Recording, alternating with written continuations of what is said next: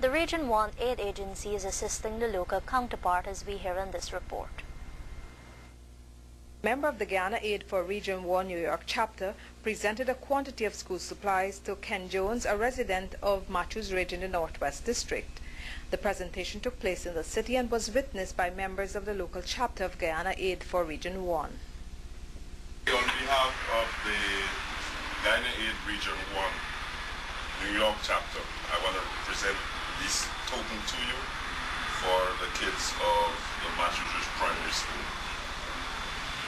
Thank you very much, and let me say that on behalf of the school of Matthews Ridge, I can assure you that these will benefit the youngsters there, and I hope to get here tomorrow, so I'm certain by tomorrow evening you'll have them at school.